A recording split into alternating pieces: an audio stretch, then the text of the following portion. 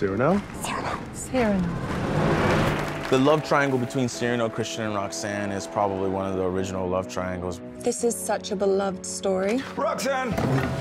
It's a real throwback to a real heart-on-your-sleeve feeling. Love, does that mean nothing to you? Children need love. Adults need money. I wrote an adaptation of the Rostand, Cyrano de Bergerac, and Joe Wright came and saw the play. And I guess it spoke to me in terms of it being a story about feeling worthy of love. I am madly in love. This man I love is a guard in your regiment. These characters, love tortures them.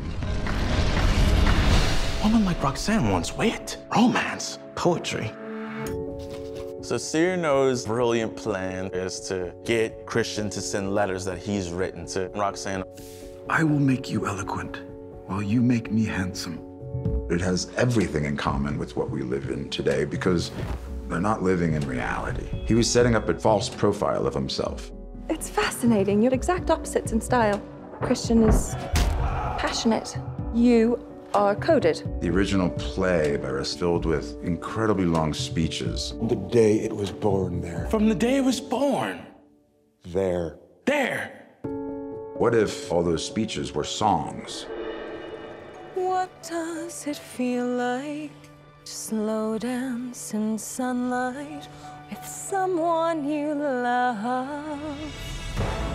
Music was composed by members of the band The National. The music is really the heartbeat of the piece, and the lyrics are so expressive. It's so beautiful. I'd give anything for someone to say to me. We wanted to bring a kind of originality to the characters. I'd give anything. It felt so modern in the sense that we all find faults in being able to communicate how we feel about each other.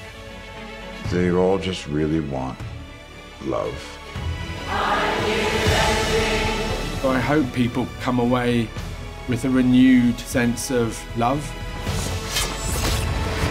and beauty and a resolution to tell those that they love that they do love them.